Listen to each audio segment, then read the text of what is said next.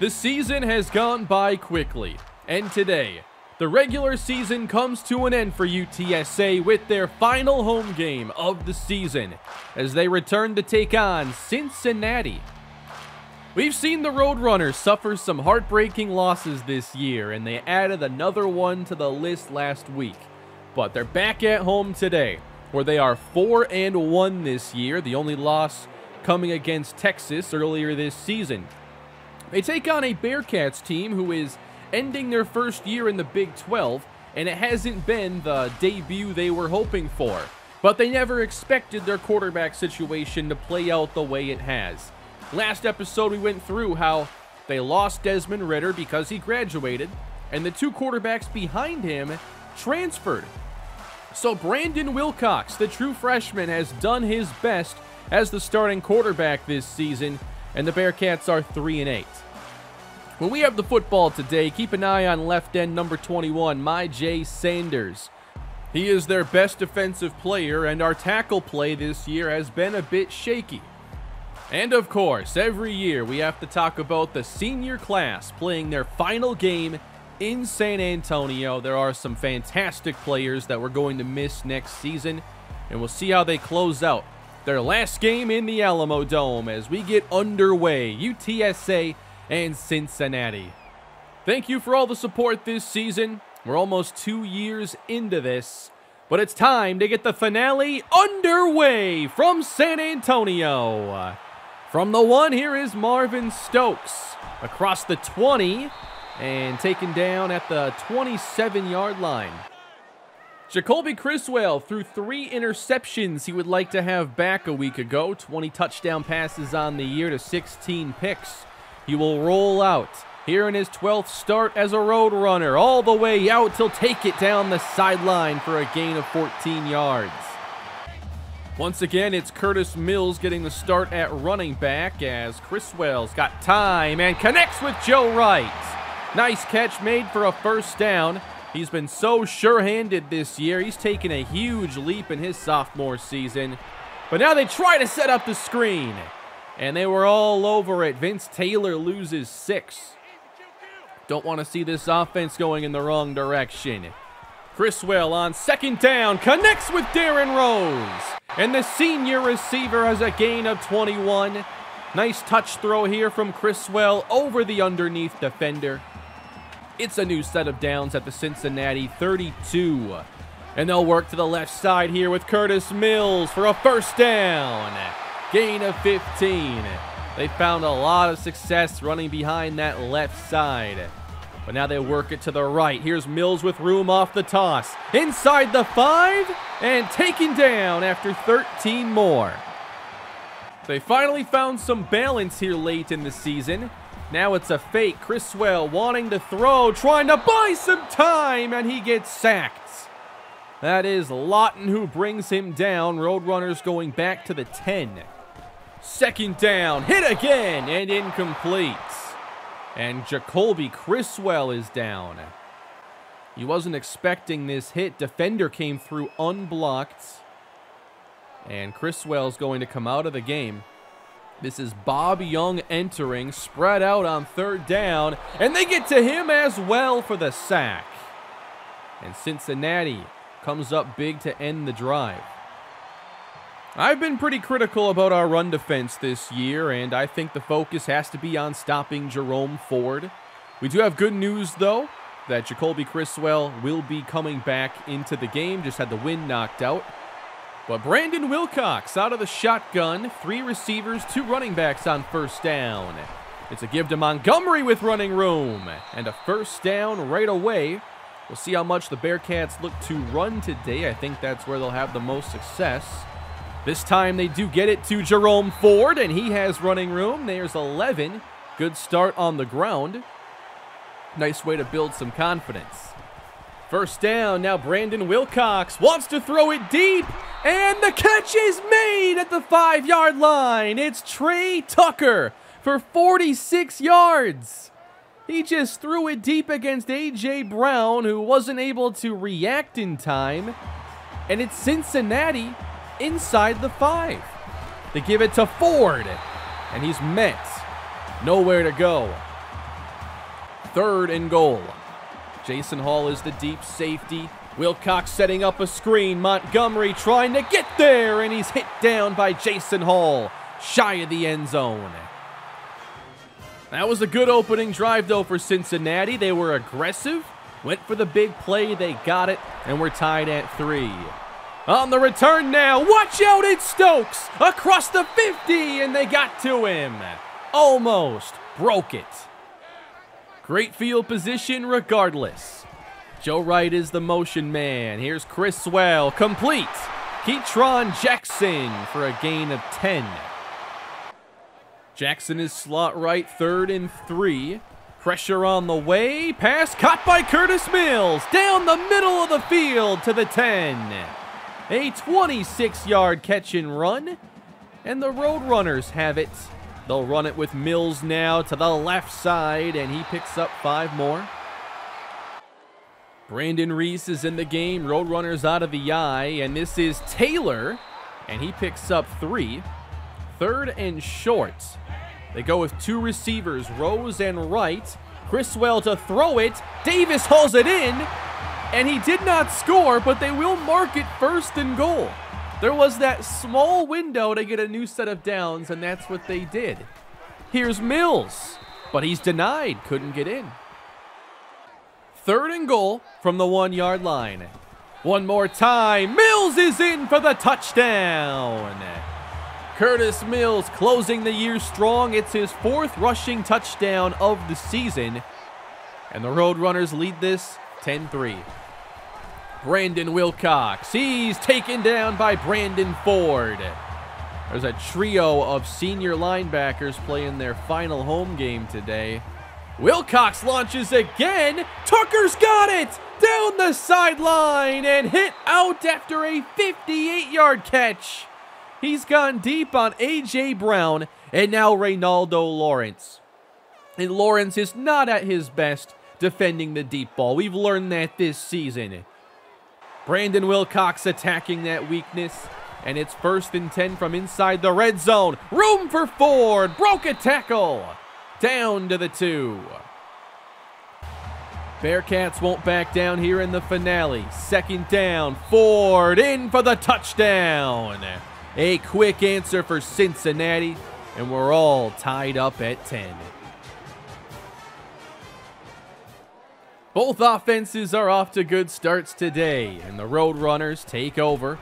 Off the play action, Criswell just got the pass off. This is Wright keeping his balance. In the clear, he will score. Touchdown.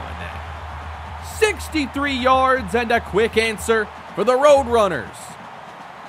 Joe Wright has been one of the most improved players on the team this season, and he hasn't been that vertical deep ball guy. He's been just a great receiver all around.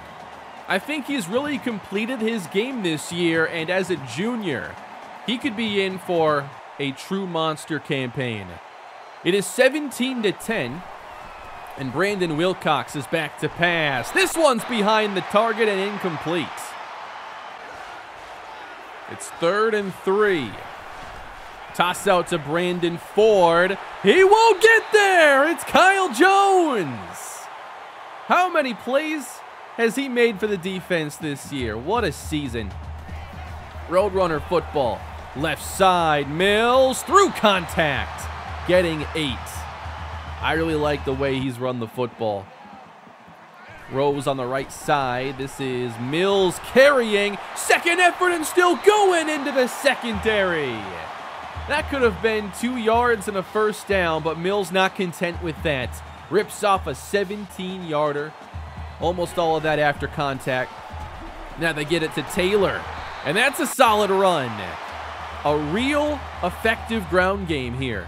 Took them a while to get to this point, but they're enjoying it now. All the way out, Taylor gets a block and he scores! A 29-yard touchdown.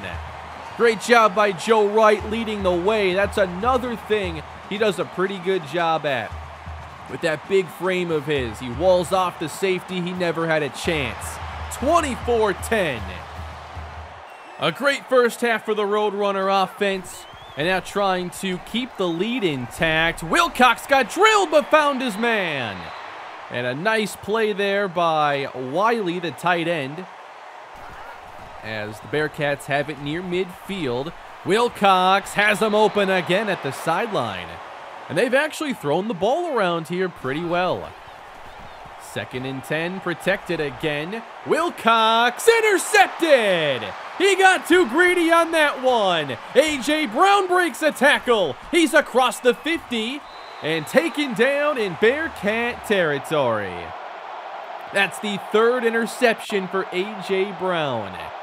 He's had chances for more, but he does lead the team in that department. I think he's had a really good year. Had that one really bad game earlier in the season, but he's been great regardless. Criswell's rolling and throwing for right once again, gain of 12.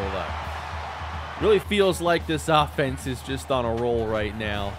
Jackson right to left, and Criswell's going to buy some time, and he's got him wide open for the touchdown. It's Curtis Davis.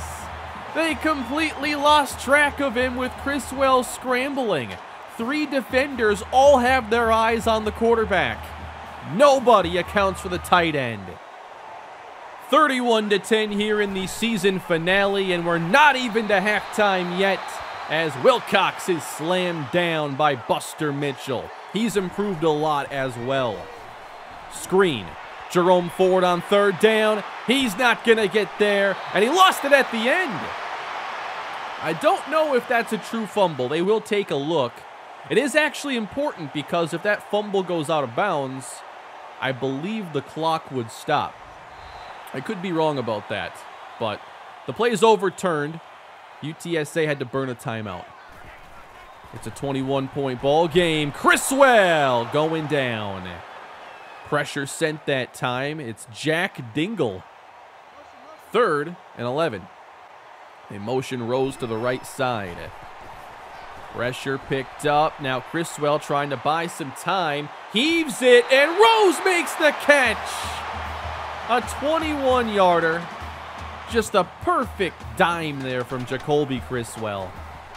New set of downs, and he's got Jackson open again. Out of bounds in Cincinnati territory. You got to be impressed with what they're doing offensively this week. 6 in to protect. Here's Criswell for the end zone. Caught by Rose. Touchdown.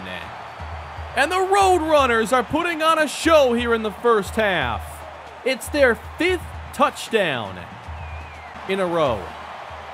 And the Roadrunners lead it by 28. A big UTSA lead with 26 seconds to play in the first half. Here's Wilcox complete. It's a good catch and run that will stop the clock. Cincinnati would love to cut into this lead a little before halftime. Pauling makes the catch again, this time no first down. And they'll hold on to that timeout. Trying to get one more play off. We have 2 safeties at the 15-yard line. Catch made, 1 second left, and they do stop the clock. So they will get a field goal try. We're looking at about 41, 42 yards. On the way, and off the crossbar, no good. That will take us right into halftime, and the UTSA Roadrunners are giving the fans everything they wanted to see here in the season finale. The offense has run the show to this point, and they have put up 5 touchdowns already. They've scored in a variety of ways, making all kinds of impressive plays. But it's the defense out first here in the second half. Cincinnati trying to regroup. This is caught. What a hit. Jerome Ford just got drilled. 3rd and 2. Ford carries. He gets the first into the secondary. He's had a few really nice runs, but 11 for 47. We'll take that as a defense. Wilcox connects again. Will Pauling into Roadrunner territory. I've actually been pretty impressed by their passing game. They've protected Wilcox really well, and do so again as he connects with Tyler Scott. If we're not going to get pressure, most quarterbacks here at big schools will find a way to pick you apart. This is Pauling now for a first down. So either the coverage has to get better or we have to get more pressure. One or the other. But Wilcox, oh, he tripped and went backwards a bit there. It's a loss of 7. Really throwing off the drive here, and now 3rd and 19. Wilcox letting things develop, but nothing opens up, and he's sacked. It's Buster Mitchell again. And that's going to bring on the field goal team, and this time we're looking at 47 yards, and it's wide right, no good. Had more distance behind this kick, but still no good, and the Roadrunners will take over. Floating for Jackson on the screen, and he'll pick up around 6. Everything has really come together for the offense this week, as Mills actually loses 2. That was a good play. And now they're showing pressure on 3rd down. They handle it pretty well. Criswell up top, and Jackson's got it. He brings it down at the 11-yard line. It's a 56-yard throw. Jacoby Criswell has had the best game of his season here today. The Roadrunners up 28 and back for more. Here's Criswell to the end zone. Touchdown. It's Joe Wright. A 9-yard touchdown this time, and Criswell has gone over 300 yards passing with 4 touchdowns. And it's 45-10. A rout here in the final game of the season, as the catch is made for 17. Wilcox swings it out to Montgomery, and there's running room. Running through defenders for some extra yardage. He gets 19. They've had some drives where they've moved really quickly. Now testing A.J. Brown. He almost picked it off. He should have.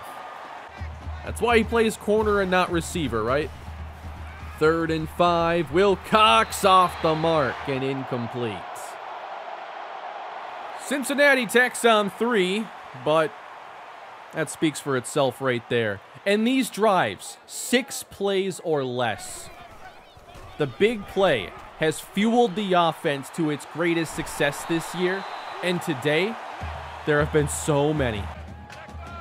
Rose is the motion man, and they'll run the other way. This is Taylor trying to get outside, but that was well defended.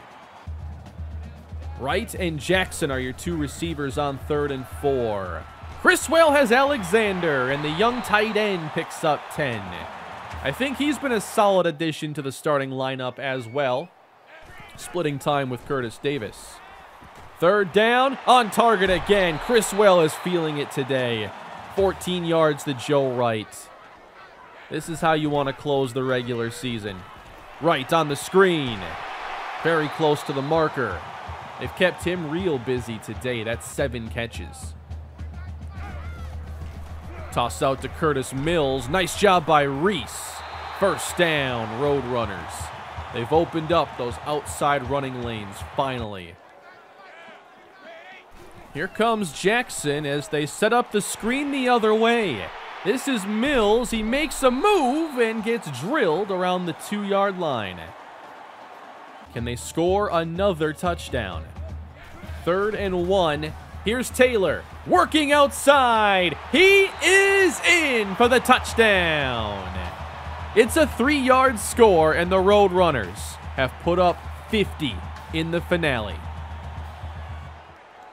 They've scored a few blowout victories in this building this year, and this looks to be another one, as Ford will make the catch here. But now they're operating against a defense that is a lot of second-string players, but also seniors.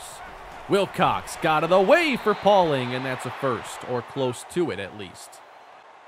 The Roadrunners went 7-5 during last year's regular season, and they're on their way to duplicating that, as Thompson hauls it in for a gain of 21. Cincinnati looking for the touchdown. This is Ford, and he scores. Cincinnati's first touchdown since the first half. Down 32. They're going to attempt the onside kick, and that was bobbled, and they got it. All right, just like 4 more, and they're in business.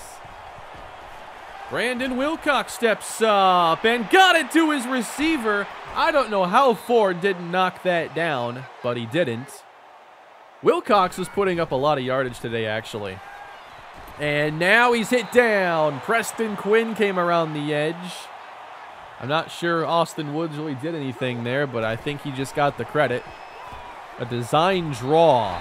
A couple yards there. 4th down now for Cincinnati. See what they dial up here. The pressure's on the way, but throwing into the blitz. 1st down. Safety standing inside the 5. Wilcox in trouble. He is sacked. And there is John Davis. To 4th and 7 Cincinnati. Wilcox back to throw. Wanting 6. It is almost intercepted by Trent McGee. And the Roadrunners have won the game. 52-20 is your final score, and what a game this was. The Roadrunners have their best day of offense all season, and Jacoby Criswell really played his best game by far. Everything we did on offense simply worked today. And there seems to be an element in this game of being able to get a quarterback on a roll, and then there's really no slowing him down. Criswell made plays outside the pocket consistently when he's usually a lot more inconsistent, and he just did not miss. I felt like it was the best game we've seen from him, and hopefully a sign of things to come next season. Joe Wright, 7 grabs, a $123, 2 scores. He goes off for the big day. And the Roadrunners get win number 7. At the same time here, Brandon Wilcox kind of got on a roll. We've seen some quarterbacks this year against us put up some games like that, but also some where they're just not able to get that rhythm established and they have far more inconsistent games. It's just kind of hard to throw off a quarterback who gets off to that good start, is what I've kind of noticed. But what a great way for our senior class to play their last home game in San Antonio. We do have our final recruiting update of the season. KJ Hertz has chosen TCU. He was a safety that had like zone coverage I liked, but I just don't think he's like a D1 athlete is the problem. But we did get 2 more players in the class. Running back, Rokeem Anderson. He does have some elusiveness in his game, a good spin. Hoping he develops more as a complete running back. And then Cameron Williams. Just a quarterback I've been intrigued with. He's 6 foot, 245 pounds. He does run with some power and has some elusiveness in his game. And as depth, he was somebody I really wanted to get. And I'm glad it didn't take the offseason to do it. So I'm throwing our points at the last players here, but I think we have a good class already. A chance to add more. We sim to our bye week and do add 1 more player, and this is Rafe Wentworth. He is the top 10 linebacker. He is a 4-star, but again, I just don't know, is he a D1 athlete with that speed and agility? He's probably going to have to develop more to get real playing time, but at the same time, we've lost so many linebackers, or are about to. So, Austin Jones from Stanford, he is your Heisman Trophy winner with around 2,000 scrimmage yards, 16 touchdowns. And now, the bowl game reveal. We take on the Auburn Tigers in the Texas Bowl. So it's kind of a home game for us. A little bit. We'll go over to Houston. And again, we're taking on one of those middle-of-the-road SEC teams like we did last year facing Tennessee in that bowl game. That went our way. We'll see if it does again. I think that Auburn has a couple really good things going for them. And the main thing is Tank Bigsby, the running back. And with the name Tank Bigsby, you bet he breaks tackles, and that's a big concern for me given how we've defended the run. And then Bo Nix at quarterback. I think he'll be one of the better quarterbacks we'll have faced this year. He took a really nice leap in his senior season, hoping for a chance at the NFL.